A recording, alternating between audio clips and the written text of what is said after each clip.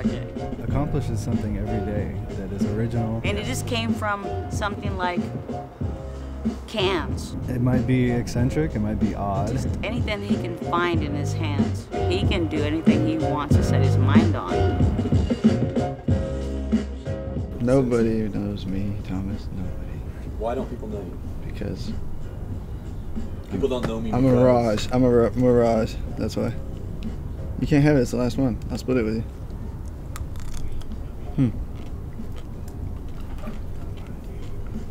I don't know. I don't gamble. I like prostitutes. Don't really care for religion. I don't like doing business because somebody always loses. I don't really know what else. Smoke, drink, and let's get really I've been known to wear women's attire at times as a hobby, and then she dresses like a man. Beelzebub, you dress like a fireman.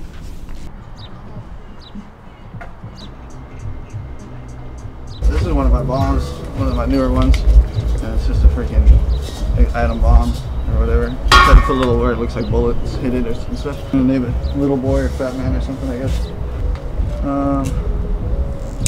Every day is 4th of July around here. There's fireworks. Fireworks pretty much everywhere. My bike trailer is back here because I use it to haul wood. Have you guys seen the bike trailer? I forgot if I showed you that. Well, here's my scrapyard real quick. I brought it out when you guys were here the first time, and there's the armored bike, the bottom one there. I should pull that out. You guys would like enjoy that.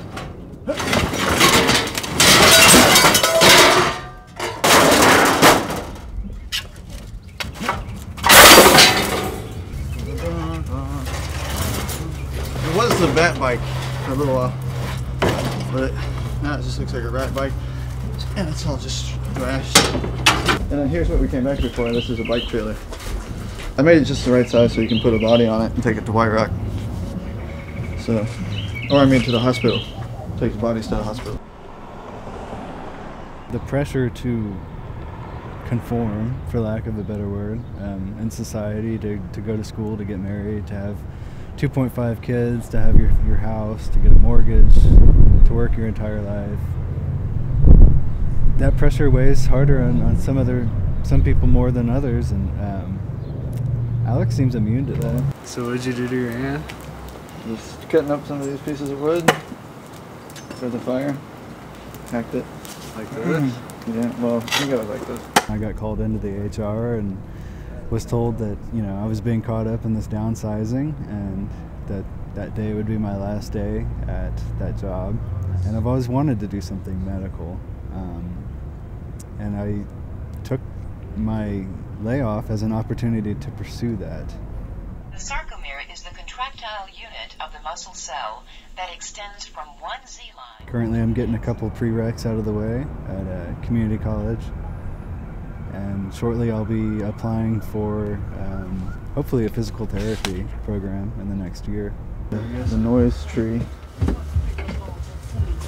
There's a squirrel skull right here. It's my lucky squirrel skull.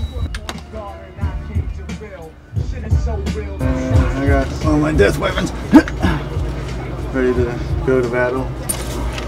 This is a handle that I made with chain on there.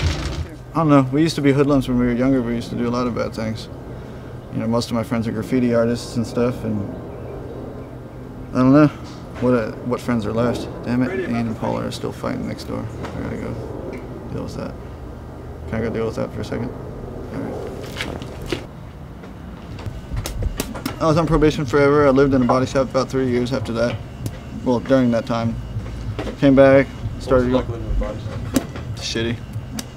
Nobody spoke any English at all there. Everybody was illegal. Mario and his brother, and Mecanico, and Negro, which is just a freaking Puerto Rican dude or something. I don't know. Anyways, I learned some Spanish. I inhaled a lot of car paint. I slept in the car I was working on pretty much, you know. It was on Grand Prairie on Main Street. I don't know. It was pretty bad. One of the worst times of my life, I guess.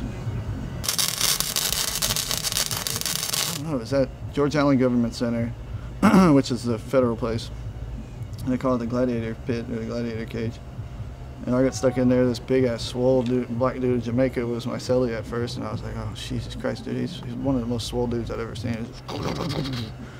And he was like, I was his workout friend, buddy, you know, whatever. But they put me in charge of like the white people because it's all racism in there, you know. And so I was like 17 or something. I was young, and they put me in charge of the white people because I was the only one that had any sense. You know, it was a couple of old white dudes, pretty much, that were like too retarded to deal with anything. And so like I had to like have these meetings where it'd be the Mexican dude, the black dude, and then me, and we'd sit there and like talk about, you know, what's going to happen with this situation. Alex simply does not care about the minutia of our society. You're not constantly worrying about how you look or how you think or how you dress. You are who you are, and people accept it or they don't, and it doesn't matter to you. I'm going to do whatever I want to do in life, kind of. Not, you know, I don't want to take orders. I don't want to live the way somebody else wants me to live or do some job or something that somebody else wants me to do. And I kind of did the same thing with jail. I was like, I'm not, you know, I'm going to live the way I want to live, but that includes not living in jail. And because you're coming here, I went ahead and gave you guys the liberty of putting the paintings up for you guys to look through. So there's stuff strewn all about to look at. Life is boring without bending the rules, at least a little bit. I mean, who wants to sit in a cubicle and read Dilbert comics all day? It's not for me.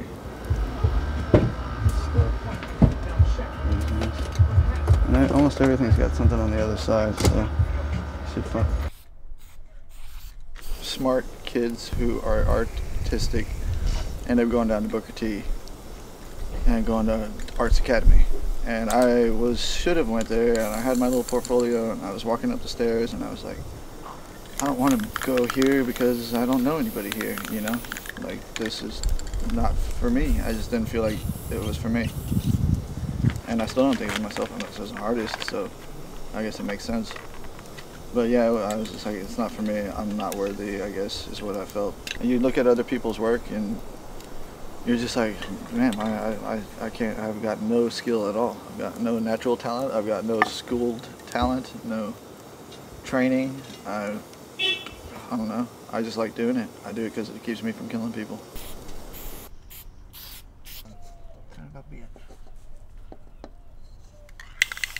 You know, because I like people, if they enjoy it, to enjoy it. I mean, ever since I was younger and I would do macrame, I would just make necklaces and give them away, just because I liked the fact that other people enjoy it. So I'm glad that people enjoy it, but I myself, when I look at it, I guess I enjoy it too, but I'm always picking it apart, you know. And I'm never done with a piece, which most artists will probably tell you that it's like there's always something more that you could do, but you end up ruining it by overdoing it, and that's just the way the cookie crumbles, really. Like, it'd be best if you, while I was working on something, for somebody to just stop me at one point and just take it away from me. Because until I give it away or somebody takes it away from me, I'm going to keep working on it, really.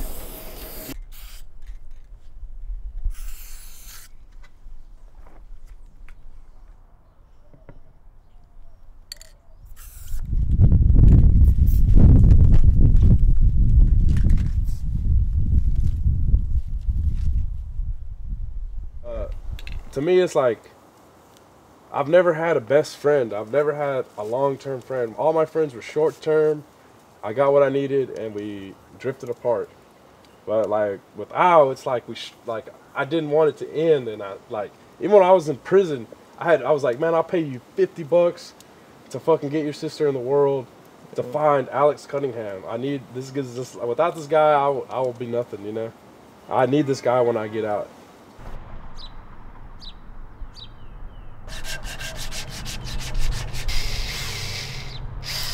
Even though we're relatively the same age, he's always been kind of like my bigger, older, more Mexican brother.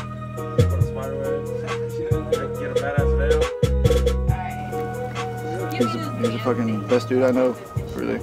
He's got years of technique, and his off the top of his head shit is just amazing. I mean, he can seemingly visualize something that's so incredible and then be able to freaking produce it. And that's amazing.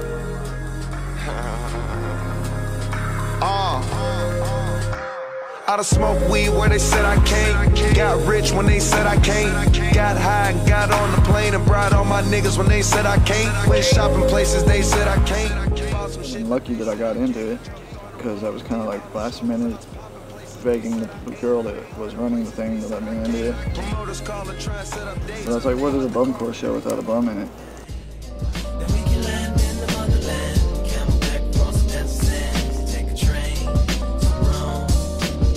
Some people actually, you know, like looked at my shit with some interest, which was cool. And there's a lady there who like looked at one of my spray paint cans, and before she left, yeah, I gave it to her. I was like, here, just take this with you. I'm not like worried about selling it or anything. Just because you enjoyed it, I want you to take it with you. A lot of people try to do these huge paintings and stuff, and then charge, you know, $1,000 or some crap. It's meant to be enjoyed, not doted over, or like, you know, it's not gonna last forever. It's different. It's not a skateboard. What are those things called? It's called break your butt. It's called land on this hand. just asking for it. It's called not for me. My name is Paula Thompson. My neighbor's Alex. When I started really getting into a bad situation with my cancer and my husband's diabetes and my husband having seizures and my husband crashing on his motorcycle coming up, and it can be 2 o'clock in the morning or 1 o'clock at night, you know, he's just, what do you need, Professor Panda? He goes, I don't call people that. And you're very special to me, and I will do anything for you if I can. I was like, wow. And he has, to this day. I mean, she needs to have a statue made for her. She's a hell of a gal. And she, powerhouse, man. And she's got the right morals and the right understanding of people, to where it's, you know, it just makes her a well-rounded, beautiful person. I don't want somebody to depict him as being bad or ugly or, oh, you're just, you know, some piece of crap or whatever. I'm like, you know, he is a good boy. He is a good kid. People a lot of times would look at me and just think, oh, he's fucking trash, he's a bum, something like that. But just because I wear women's clothes, paint my nails, and like ride a broke down scooter around, doesn't mean I'm a bum or a weirdo. Just means I need some new clothes. Anybody that disapproves of the way he conducts himself or lives his life probably takes their own life a little too seriously and certainly doesn't understand him. I'd say I've lived a full enough life to where you could just off me right now and I'd be good with it. But I don't get any ideas because I still want to live. You know. But really, I think I'm content. I'm totally content. I'd love to have a kid though. So, I don't know, I guess I gotta do that before I die. Because, I mean, I can't let these good looks just die. I mean, somebody's gotta have them.